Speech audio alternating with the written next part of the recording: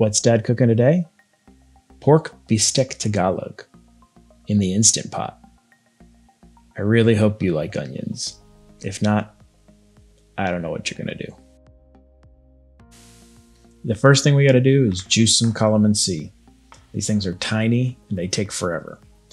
Roll it underneath your hand on the cutting board, and that's gonna loosen it up a bit and get some more juice out of it a little easier. Slice them up and squeeze them. Repeat. As you can see, they kind of look like a tiny little orange. So about 14 of these calamansi got me about 3 tablespoons of calamansi juice. If you don't have calamansi, you can use a combination of lemon juice and lime juice. The only other real prep you have to do is cut up some onions. We're gonna go for slices, and 2 big white onions should be plenty. It looks like a lot of onions, but it cooks down quite a bit once you cook it up. Now just repeat the process on another onion, and you're just about ready with your prep. Now I'm gonna mix up my spices in this little spice shaker. It's my favorite thing to do in the world. If you don't have a spice shaker and you're not using one, you don't have to do this. You can just take the spices and shake them individually onto the meat like some sort of animal. But if I was you, I would just get one of these spice shakers and make your life a lot easier.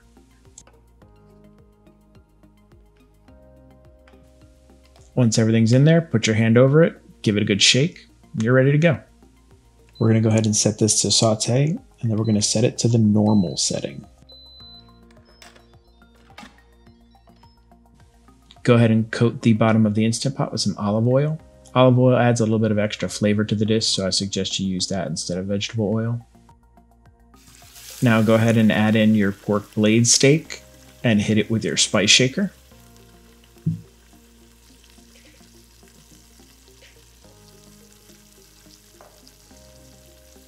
So after this cooks for about 3 minutes, go ahead and give it a flip. You can wait 5 and it would probably be easier to flip. Flip, you son of a... All right, wait 5 minutes if you want to make it easier to flip and you don't want to fight it, but you can just fight it like I did and flip it. Once you get it loosened from the bottom, go ahead and coat it with some olive oil for the flip so it's easier to flip next time. Flip it over. Spice shaker it up, and cook it for about another 2 or 3 minutes. Give it one more quick flip just to cook that spices that you put on the top, and pull it out.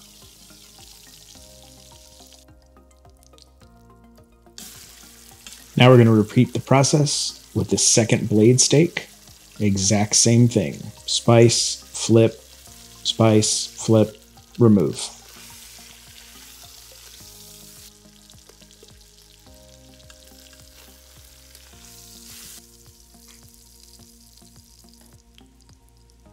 Now it's time to add in our half a cup of water, our half a cup of soy sauce,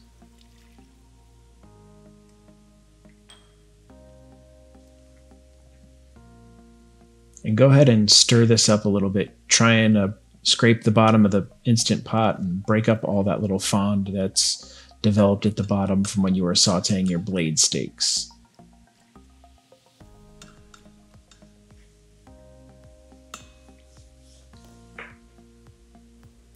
The next thing we need to do is add the trivet. That just gives a little bit of space so that the meat is above the water or the liquid, and it lets it kind of boil and steam a little bit better than if you put the meat right down in there. We're gonna add about a teaspoon of coriander here. Just gonna stick it down the side of the pot, let it go in the liquid is fine. And you can't forget the calamansi juice. It's about 3 tablespoons worth. Just go ahead and pour it right in there. Make sure you've got your all-purpose ring in your lid. If you don't know what I'm talking about, check out my Instant Pot tips and hacks video. We're gonna set this on manual and do 18 minutes. It's early. Dad's got his coffee and he's trying to cook. Dad cooks in the mornings. I leave everything in the videos on YouTube for you guys. I forgot to put the calamansi juice in before I started the pressure cooker. So you're going to notice a little jump cut in the video where it shows me put in the water, then the soy sauce, then the footage is going to look different, and then the calamansi juice is going to go in. Too early. So what are we cooking today? We're cooking pork bistek. Pork bistek is technically not even bistek. Bistek is a Filipino beef dish. It's basically beef and onions in a calamansi and soy sauce. But people love it so much, bistek has become the technique of cooking, and you can do just about anything in it. People in the Philippines love pork. So of course they made a pork version. So I was doing a bunch of research, trying to figure out how to make my version of pork bistek. And for me, it was weird. I saw a bunch of recipes that had garlic in it and a bunch of recipes that didn't have garlic in it. Dad's Italian. Dad loves garlic. So I really wanted to do garlic, but the one we get from the Filipino store here locally in Orlando doesn't have garlic.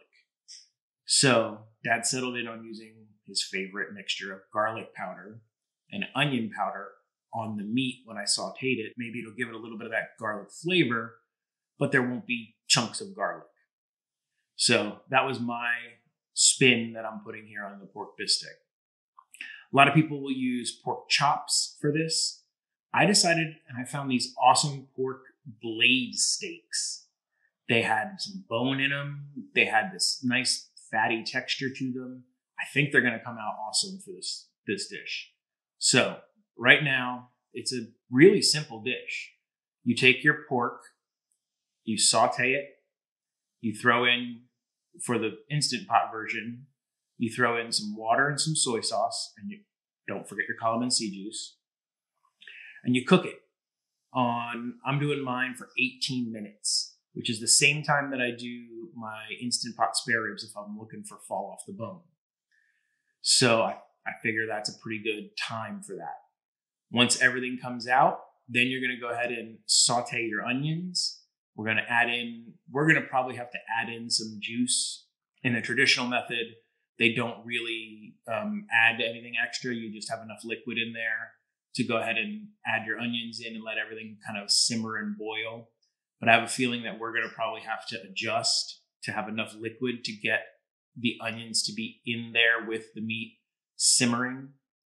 I don't know if I'll end up pulling the meat from the blade and taking the bone out for that portion. I think I might, because it's going to give me more room in the Instant Pot for getting everything in there.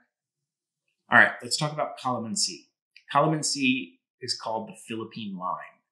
It's basically a citrus fruit that's a little bit of a mix between a lime, and it can get on orangey flavors. The flavor profile changes a whole lot depending on how much you let it ripen on the tree. If you get them when they're green off the tree, they're very sour. They will sweeten up as you let them ripen, and they actually turn more of an orange color than the bright green colored ones that I'm working with. I get mine from my father-in-law's tree in his backyard. They're nice enough to let me have some when they get fruit. The ones we had today were really, really green, so they're a little bit on the sour side. I might end up adding a little bit of sugar to the bistek, depending on how it tastes when I get it done. But I did a taste test side by side, trying to see what the flavor of the calamansi is versus lime juice and lemon juice. Lime juice is closer to calamansi than lemon juice. But the best thing I found to do was to mix lime juice and add in a splash of lemon juice. That's going to get you probably as close to a calamansi juice as you can without having it. And then you might want to add in a touch of sugar also to yours to compensate, because it is a little bit sweeter at times than lemon and lime juice. It's time to just kind of sit here, chill, drink my coffee, and wait for this Instant Pot to beep at me so I can finish this dish. All right, let's get back to cooking. So it's been about 30 minutes since we pushed the button on the Instant Pot, and we gave it a 10-minute natural release. That's going to go ahead and make sure that the meat stays nice and tender. After that 10 minutes, open up your Instant Pot and pull out your blade steaks. Go ahead and remove the trivet. Get yourself a good oven mitt and pull the inner bowl out and pour the liquid into a separate bowl to save for later. Go ahead and set the Instant Pot to the saute normal setting. Now, add a little bit of extra olive oil. Let the olive oil sit in there for about a minute before you put the onions in. That'll get it a little bit hotter. Dump all your onions in, and we're going to go ahead and hit it with the last bit of the leftover spices. This will finish up everything in our spice shaker.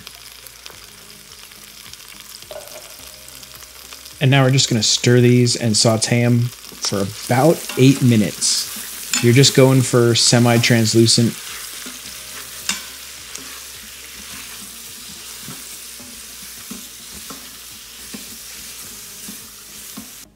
While the onions are cooking, it's time to take care of the meat.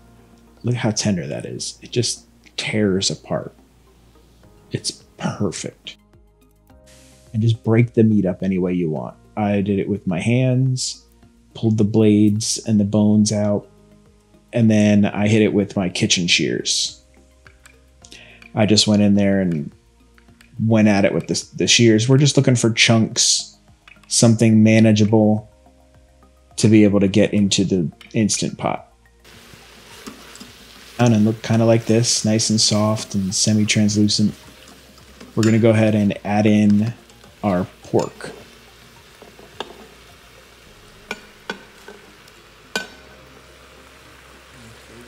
Give it a nice little toss, get everything all mixed up. And now we're going to go grab the liquid that we pulled out earlier and reserved on the side and pour that all back in. Stir it up again, get everything mixed nicely.